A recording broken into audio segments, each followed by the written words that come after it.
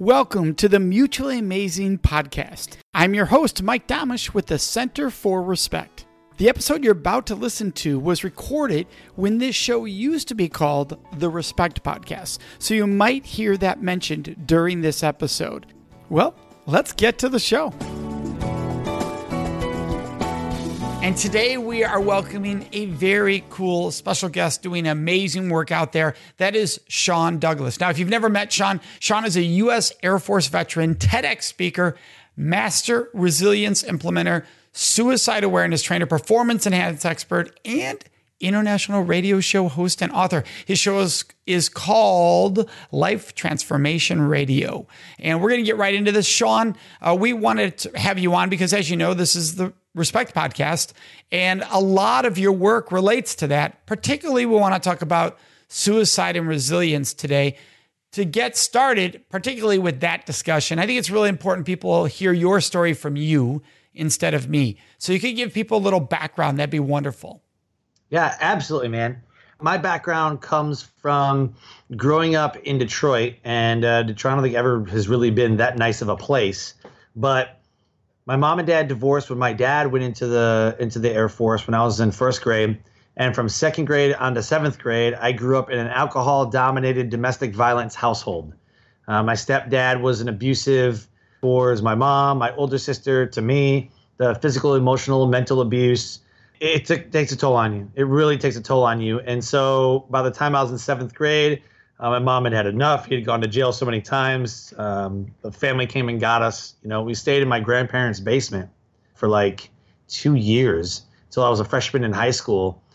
Went through freshman in high school and then started fighting and getting in trouble and doing a bunch of stupid stuff and was in therapy. And then we moved and finished up 10th, 11th, and 12th grade year. I was still getting suspended, started experimenting, started doing other things that just, because I didn't care. I didn't have no purpose. I didn't have any drive. I didn't have any ambition. Half my family was like, oh, poor you guys. The other half was like, you got to live an amazing life. You have an opportunity. Like, they were the empowerment people. And by the time that I was 18, I had lived in 11 different houses and attended 8 different schools. It was insane. That prepared me for the military. Right. It prepared me for the military. So at the time, I was like, my life sucks. I don't have any friends. You know, why am I going to make friends? I'm just going to move in a year or two, you know. My third grade year, I went to 2 different schools my third grade year. This is what happens. So I joined the military, and then I found alcohol. And because the drinking age in England is 18, and I'm stationed in England, my first duty station, I was drunk all the time.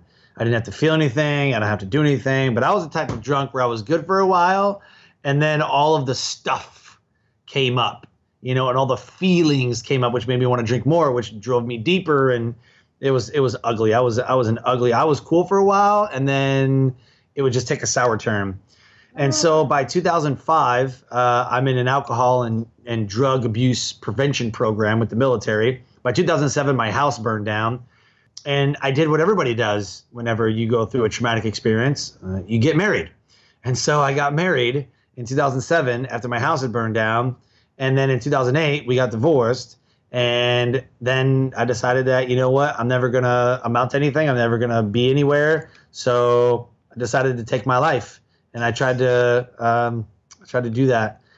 It wasn't successful. People grabbed me, stopped me, took me to the hospital. You know, they saved me, brought me back. And through chaplains and, again, alcohol and drug abuse classes and all that stuff, and people actually taking the time to give value into my life, I then became a drill instructor for the military because I had overcame, you know, all this stuff. And that propelled me into speaking and training, which then propelled me into being a resilience trainer, which then I said, this is amazing stuff and it's changing my life. I bet other people can get their lives changed.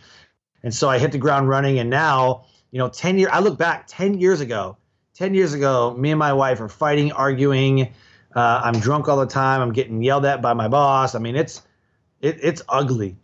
And 10 years later, you know, I have a show about transformation. I'm a master resilience implementer for the military, and I do a lot of work with USO, little veterans, and love what I do, man.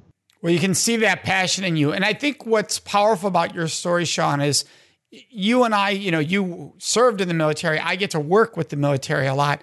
I don't think people realize how much support systems there are there for people who are struggling. I think people have this perception that our military leaves people abandoned in these moments or just kicks them out and treads. And I think there were times in the past history, we had a recent guest on that was true of with the topic of sexual assault.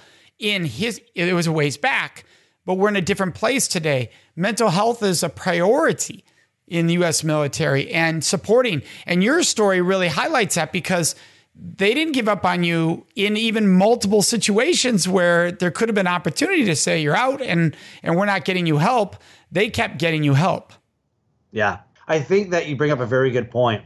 I do want to say that in the military, just like there are in any area of life, any job, some people just kind of fall through the cracks because of a crap supervisor.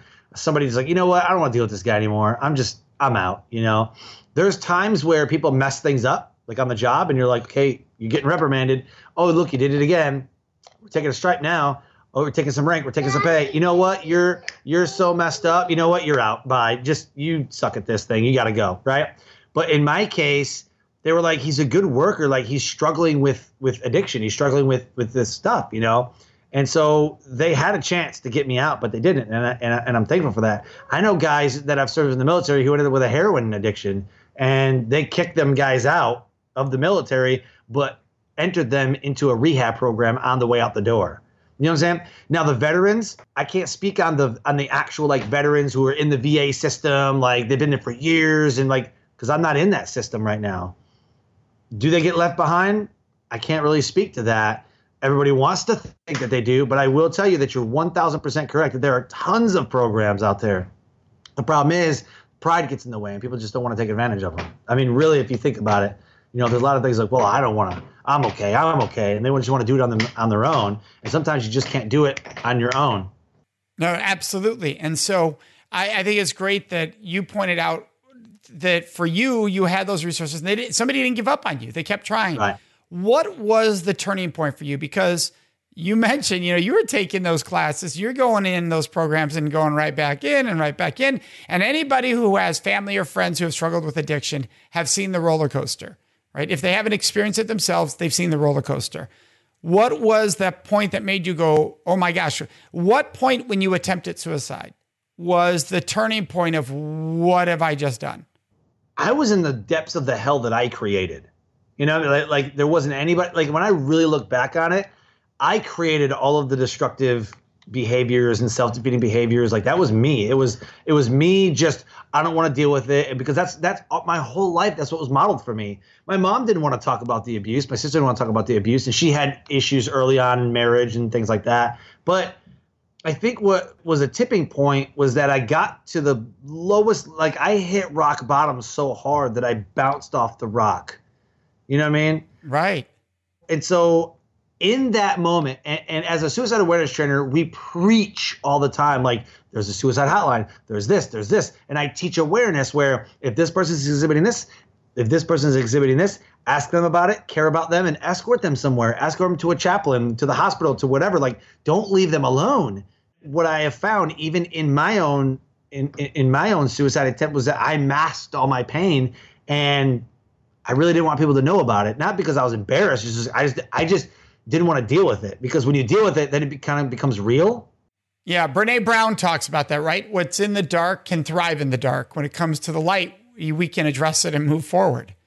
Right. And sometimes I've met people that are like, no, this is where I want to be. I'm like, you want to live like what? And they're like, this is what I want to do. I'm like, this is great. Like, how would you want to live at a low level? But that's what their comfort level's at. That's what they know. That's what's been modeled. They've never shown anything different, you know? Yeah. So the tipping point came when I was saved and I was getting some counseling and some other things. Like, well, you know, do you have goals? Do you have dreams? I'm like, yeah, but they'll never happen. Like, I was such in a negative mindset.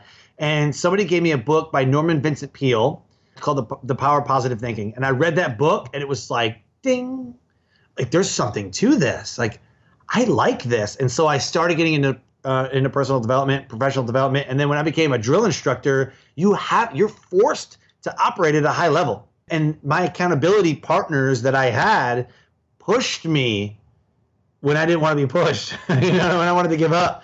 And so between the literature and the accountability and having a brotherhood next to you, you can't fail. Well, that's a great example of teamwork, right? Really Yes. being present for each other and challenging each other. And so at what point did you step out of the military? Currently serving still. You are, okay.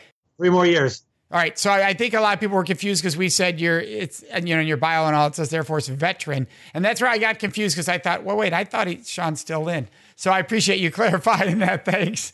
So you are still. I go back and forth on that because some people are like, well, let's put veteran because you can't represent the Air Force. I'm like, well, I'm not representing the Air Force. Like, well, it can be conveyed. I get it. So the Air Force prefers you say veteran so that it's not implying you are right now representing yourself as part of the U.S. Air Force. Yes, correct. And for anybody who's listening or watching, that is true across the board in the military. For instance, you're a speaker, I'm a speaker. No one in leadership can give me an endorsement anywhere in the U.S. military because doing so says the U.S. government's endorsing me, and that's a commercial endorsement. For those listeners might remember that a couple of years ago, the Trump family, one of them referenced their own products, and that was a trouble issue because the government cannot endorse a commercial product. And it's the same for us. And speakers have made that mistake.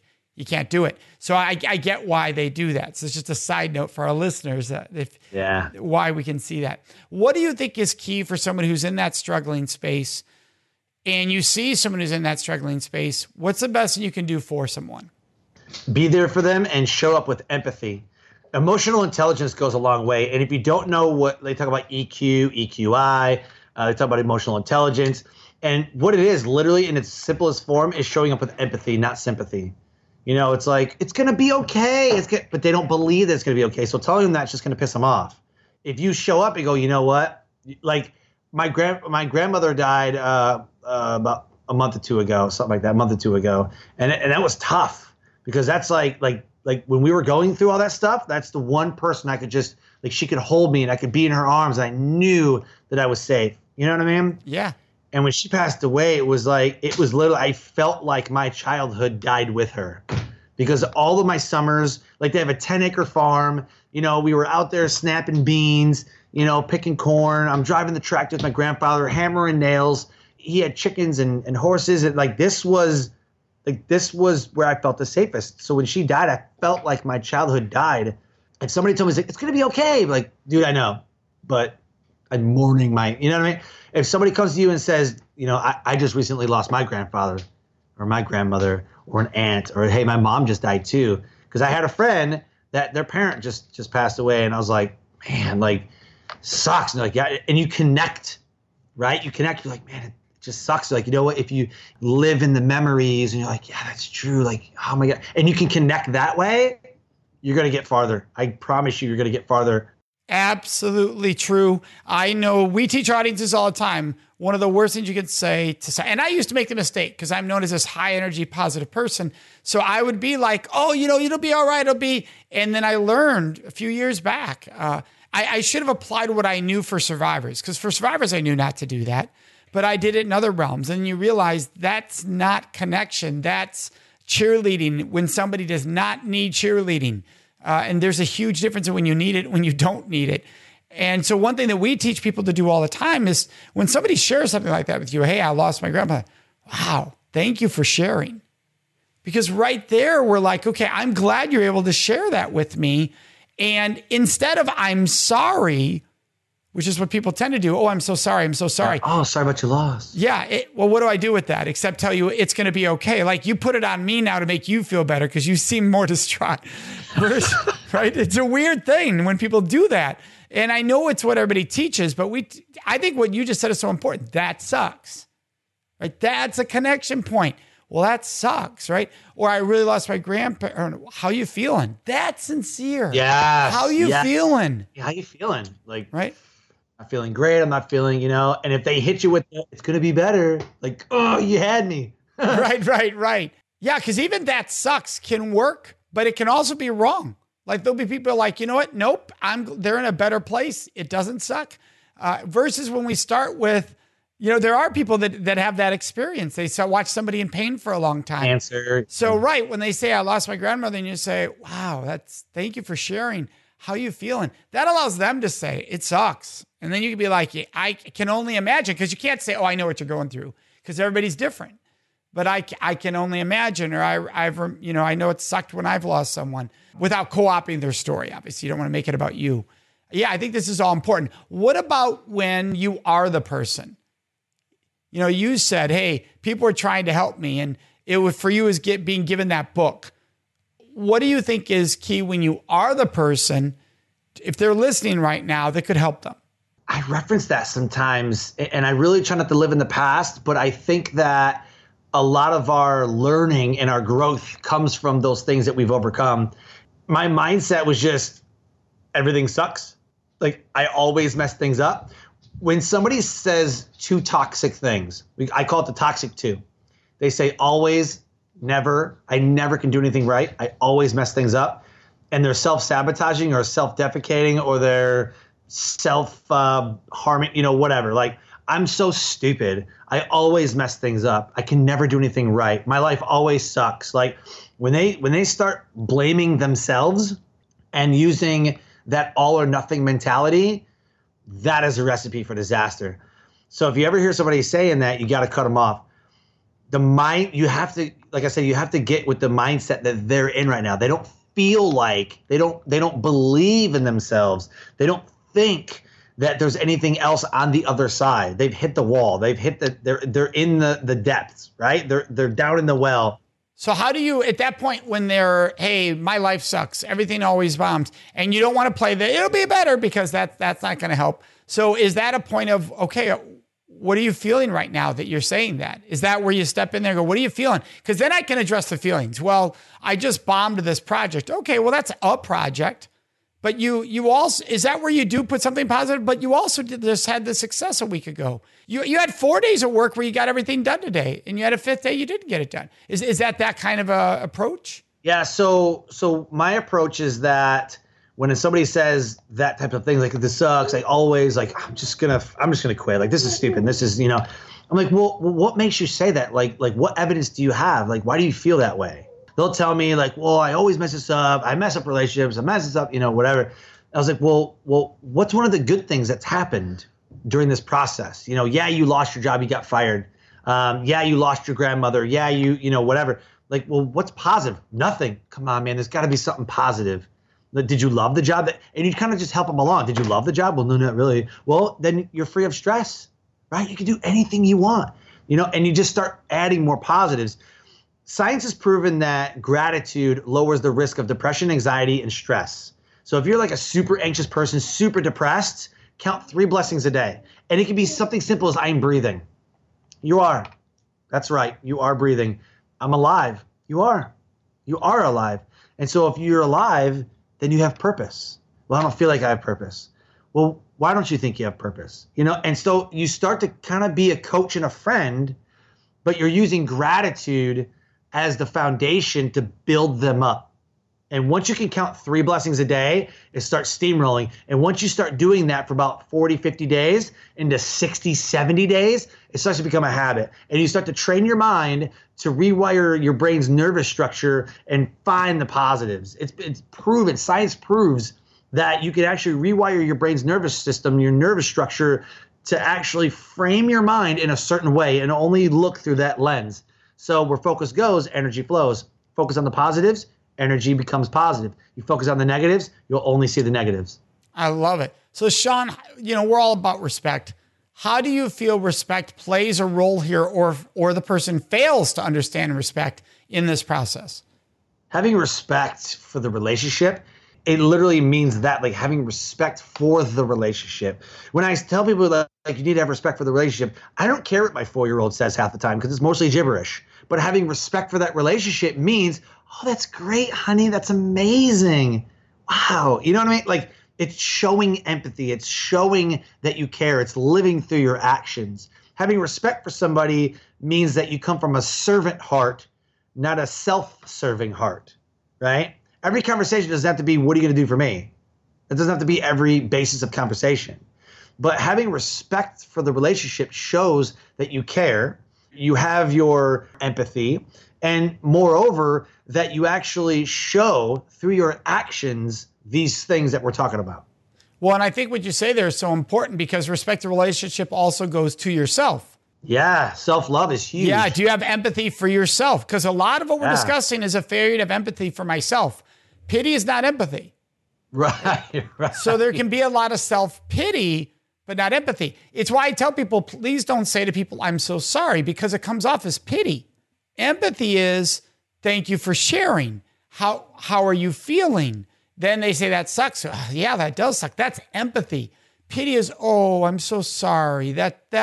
Or this kind of thing. That like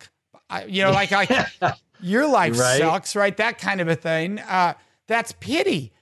And we do it to ourselves a lot of times, especially when someone's in a dark place. They give a great deal of self-pity, but not self-empathy. Everything starts with self-love. During my TED Talk, I talked about how you can't fix what's going on around you until you fix what's going on inside you. You got to fix your heart. You got to fix your mind. And when you can think, feel, and believe in the way that best suits you for success, for positivity, then you can start helping other people around you. But a lot of times we don't fix ourselves. I hear it all the time with like coaches and mentors and stuff like, I'm so good at coaching this person, but man, I suck at this. Why is it so hard to coach you? Because you don't see it. I'm like, well, take a 10,000 foot view and ask the same questions to yourself that you would ask your coach, your mentees, whatever. And so it has to start with you, man. And you have to master, self-mastery has to come first before you can start to master other people. Or that's not bad, but you know what I'm saying. I understand. So helping others. Yes, supporting others. Helping others. Yes. Master your profession. How about that? Yeah. In your life, who do you think helped instill respect in you? Oh, man, that was my grandmother and my grandfather. 100%. 100%. Both, actually, I'd say both my grandparents, but just thinking right off the top of my head, as soon as you said it was like my grandmother and my grandfather. So I remember my grandfather would always tell me, he's like, boy, I tell you what, and every time he'd just shake his head, I'd say something stupid, or we'd be out somewhere at a flea market, somewhere else his thing, go to flea markets. And I say something stupid or do something stupid or make somebody mad. He goes, boy, I'll tell you what, and he would just shake his head. I knew I'd messed up and I knew I was disappointed. And then he would come across as, here's what needs to happen. And he would just deliver like this life lesson, and I was like, okay, Papa, okay. And he's like, no, really. It really meant a lot. My grandmother she's like, I love you, right? You're loved. You know that, people are here for you. Do you know this? Like, yeah. No, do you know that? Like, she always wanted to make sure. So between both sets of grandparents, they had their way of, and I think that's kind of a prerequisite for grandparents. They're not yelling, screaming, carrying out like your parents. They're the calm, like rationale ones, like up on mountain high, like with this life lesson, that's going to change your life. Yeah, that is great stories. I love hearing that. And you're right. A lot of people, it can be a grandparent, especially like you. You're very open about, I didn't have a great childhood. So to have the grandparents be the voice I had a voice. Some people don't have either. So you did have that, which is wonderful. What are you think mistakes people make when talking about suicide? It is in the news more. We're hearing, sadly, more and more celebrity cases, so that keeps it in the news. It's unfortunate that it takes celebrity cases to put it in the news, that day-to-day cases don't do the same. But what do you think are mistakes when you hear people reacting to those cases? Like on the general society? Just really what I'm thinking right now is that for the past 3 days, I haven't heard Kate Spade's name. So it's like a huge thing. Like for the first 3 days, it's a huge news story. And then it's gone. And that's it. So it's cool for a little bit, right? And I'm like, come on. Like, how do we keep it at top of mind? Right. How do we frame this in a way that really sets the standard to where we need to be looking out for this stuff, And I don't really have the answer to that. The only thing I can say is it has to be personal. Somehow it has to be personal. Like Out of Darkness walks, USO, Red Cross, veterans, like across the board, veterans and civilians, there has to be some kind of like monthly awareness, or there has to be like, something going on. More public service announcements on TV. Service announcements, something. Yeah, like instead of having a commercial for freaking Doritos, why don't we have a commercial for like suicide? You see pay me 99 cents a month to foster this child in like Uganda or something. Like, you know, like you see all that stuff and you see like this pet was left outside, you know, like you see why don't we have, you know, why are we not highlighting, you know, human abuse? You know what I mean? Why don't we have a 30-second commercial about human trafficking? Why don't we have a 30-second commercial about, you know, alcoholism and addiction and suicide because it's just taboo. It's not a hot topic. Like it's something that we don't talk about at parties. You get all that in the military network. So for those who are not aware, the military TV stations and the network that the military puts out. AFN, yep. AFN, that's correct. AFN, there's no commercials. So what they do to fill in commercials is public service announcements. So you have so much on mental health and sexual violence, but it's really neat because you know if you're watching TV, you know your resources. There's no way you don't know your resources. Sure. So that's a really positive part of that. Sean, what do you think is a book that was life-defining for you? Well, you already named Vincent Peale's just one, Power of Positive Thinking. What would be a second one in addition to that one that you would recommend? Ooh, gosh, you know, I've read so many mind-blowing books, and I don't want to give like the Think and Grow Rich and 4-Hour Work Week. I want to get, the one that I absolutely love is the 21 Laws of Leadership by John Maxwell. Like as a military dude, as a leader, like, man, that's gold. Oh man, that's gold. But as like a personal development, like a relationship, like a whatever book, recently the one that comes to mind is The Miracle Morning. Oh yes, I love that book. Yes. Oh my gosh. Like just reading it, you're like, how do I not know this? Like, and there's a lot of business books that I was like, oh my gosh, right? But like life-changing books, the ones that I just could not put down, Miracle Morning by far. Yeah, for anyone who's listening or watching, there's a great acronym in there. You can start your day with SAVERS, SAVERS. But I'm going to make you get the book if you're listening because we're not going to cheat that way. It's amazing. But it's so cool and so powerful. You have a website called thesuccesscorps.com, as in military corps. So it's thesuccesscorps.com. Can you tell everybody what that is? Yeah. So the Success Corps in the next 10 years is going to be the premier entrepreneurship speaker, trainer, podcaster, business owner academy. It's going to be bigger than Zig Ziglar, bigger than John Maxwell, bigger than Brendon Burchard. I'm putting it on here right now. You're listening to it here first. 2018, 10 years from now, you're going to see the Success Corps everywhere. You want to be a podcaster, you come learn from us. You want to be an entrepreneur, speaker, business owner, you come learn from us. What it is you learn the ins and outs. Because everybody says get a mentor, but you can't afford a mentor or whatever. Okay, well this is totally affordable because I have coaches from everywhere, mentors from everywhere, and so if you wanna be one of those things, you have to join the Success Corps. We unlock your true potential and elevating your life by digging deep into why it is that you want to do. We highlight the why. We then go into those transformational moments that you've had in life that are putting you on this path now. And then we unlock 5 areas. We unlock wealth and finances, health, personal relationships and development, professional development, like your business, and then spirituality, which has nothing to do with religion, has everything to do with the fact that we're going to strengthen a set of beliefs, principles, and values that you already have. Once you unlock those 5 areas of life that we all have in common, you can then elevate to the next level. Love it. Thank you so much for joining us, Sean. You've been fantastic. You as well. You should be a podcast host. You've done well. Well, thank you. And a speaker. I'm sure you'd be great. I'll give it a shot. Thanks, Sean. We'd love to hear your questions, your thoughts, and your ideas. And the best place to leave those with us is on our Facebook page at facebook.com/Mutually Amazing Podcast. Of course, you can always contact us on our website at mutuallyamazingpodcast.com. Remember to subscribe to this show so you automatically get it every week. And if you could, take one moment to leave a review. That really helps other people find the show, which we are greatly appreciative of. So thank you so much for joining us. May you make today and every day a life full of mutually amazing relationships.